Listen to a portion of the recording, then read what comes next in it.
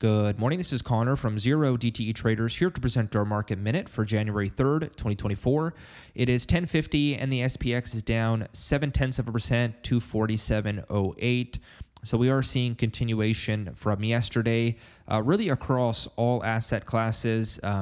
Dollar index continuing to move higher, up big 1.3%.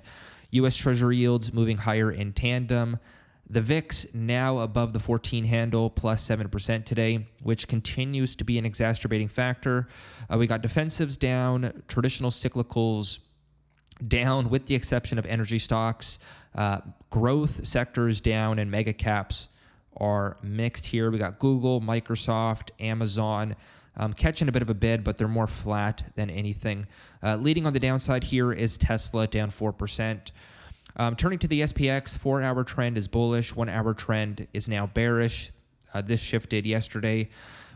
We're technically in positive gamma on the SPX, total market gamma 280 million, although we are negative on the SPY. So take it on a net basis, more neutral. And 4,700 is really, I would say, the risk-off level. So if we do break 4,700, that's when we're going to start to see some material negative gamma. We are technically in the sell the rip regime, which is what we've been doing over the past two trading sessions, yesterday and today. And this is indicated by price trading below our flip levels, 47.70, 47.35.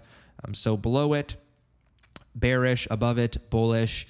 And we shorted here this morning. Now, of course, we didn't enter at the open here, largely because we had some major economic releases, much like yesterday. ISM manufacturing PMI, JOLTS data, 10 o'clock, and the market did a bit of a whipsaw here. But we actually shorted into the move off our 47.25 handle, took profits essentially at the implied low, and, well, I still hold downside exposure. But we are nearing the lower bound, maybe. I don't know. 4,700 is a pretty big handle in terms of gamma. We also have 4,700 as the max put strike. So there is perhaps bounce potential, although if you do break 4,700, it could get pretty ugly on the downside. So it's definitely an area we're watching, but any dip buy today is considered counter trend and should be approached a little bit more tactically. It is very bearish out there. If we just pop over to market internals, volume difference negative, NYSE and NASDAQ. About a 4-to-1 ratio on both. ADD negative 1,500. So we wouldn't say that this is bearish extremes, but this is definitely an indication of a bearish trend. And, well, you know, we went over these. So I don't really see any bullish indications, with the exception that we're coming down to some pretty key levels.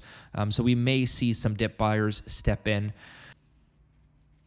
All right, everyone, that's all I have for you. If you're not a member and you're interested in learning more, you can visit our website at 0DTEtraders.com. Best of luck out there today.